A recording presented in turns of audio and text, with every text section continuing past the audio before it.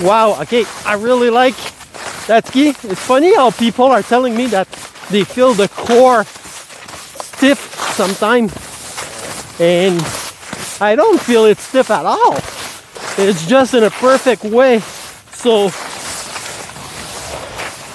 when you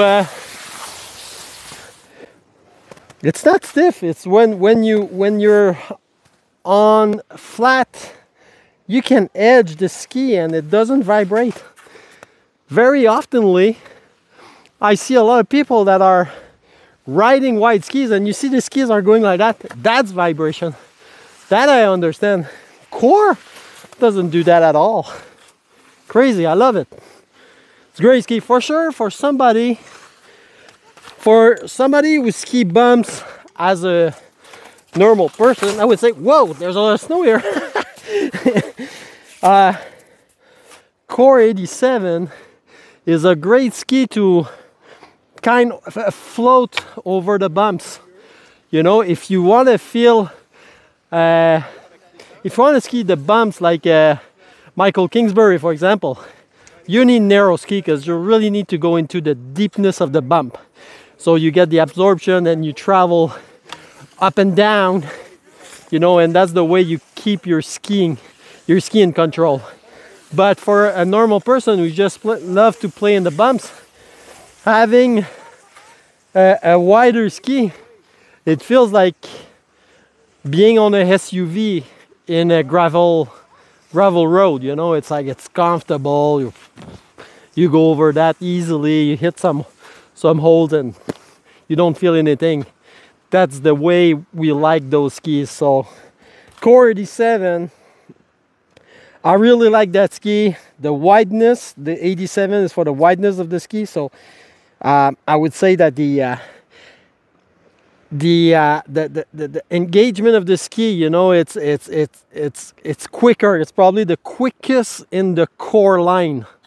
So for somebody who wants like a all-around ski and having one ski in their closet, that's the ski they should kind of buy, you know, if they want to go everywhere on the mountain. If you're able to have two pair of skis, I would go definitely with a little even wider. I would go probably like a 91 or a 99. 93, I would say the men 93 and the 99, one of those two, and having like a super shape for when it's groomed, you know, so you have two pair of skis. But for somebody who wants one pair, that one is really nice. As you can see, there's a little bit of rocker on the backside. It's not really a rocker, I would say. It's just like a, you know, like the tail is rising, but it's, you know, like usually a rocker is further down, so it has a little bit of a spatule. I don't know how you call it in English, but like a, you know, like a raise up. It raises a little bit. So so when you ski the bumps, when you're going down the bumps, it's kind of easy to it's easier way out of the bump. So yeah, I really I'm impressed about that ski actually. For sure in Quebec, we're skiing on groom ski, and it's very oftenly hard packed snow, almost icy.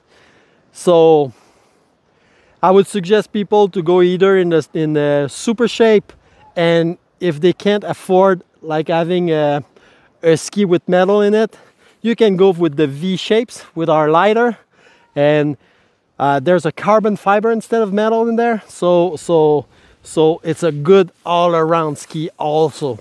It's just depending of if the core skis are made for people on top of the mountain, and slalom ski for the one at the bottom because it's icy and it's powder on top. But somewhere in the middle, you got the Core 87 or the V10, which is a 85 underfoot.